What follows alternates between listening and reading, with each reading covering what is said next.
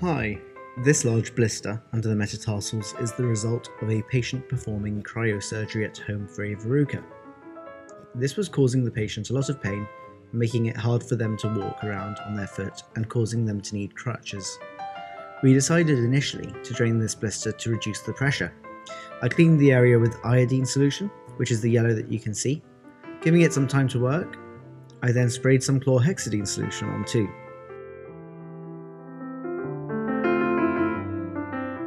I then used a sterile scalpel blade and made a small incision at the bottom of the blister.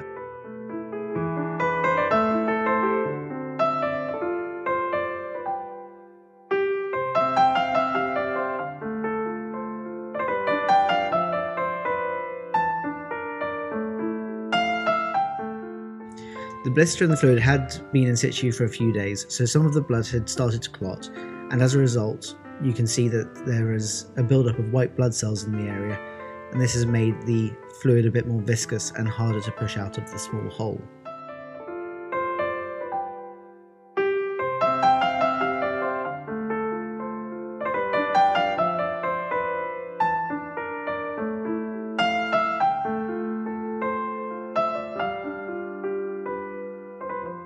As a result of this, we decided to de-roof the blister, meaning that we would expose the underlying flesh. By doing this, it means that the lesion can drain properly, the pressure is reduced, and then antimicrobial dressings can be used to kill any pathogens that may have gotten into the lesion and resulted in a severe infection occurring after it's been de-roofed. As you can see, the flesh underneath hasn't had a great time of late.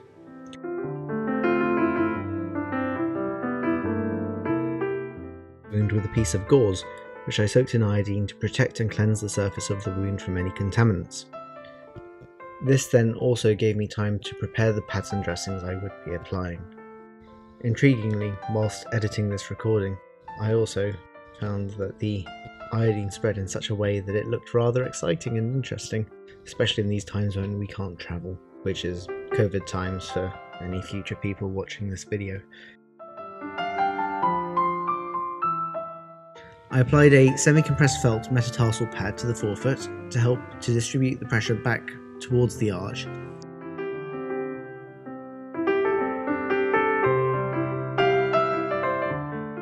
And then I applied a Ude pad to the forefoot so that the pressure is distributed to all of the healthy skin areas.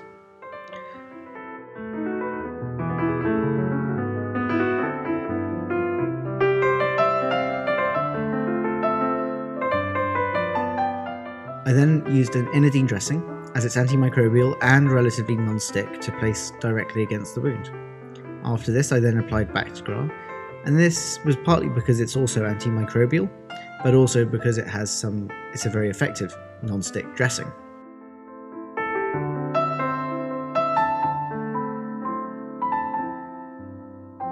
I placed a Mi-Pore over the top of both of these, and then secured all of the dressing components in place with fixing tape.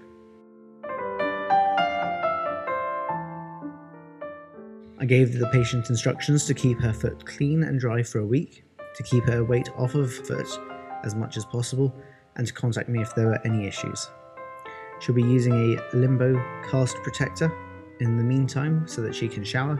After a week, I'll then take off all of these dressings and assess where the wound bed has gotten to in its healing process. Thank you for watching.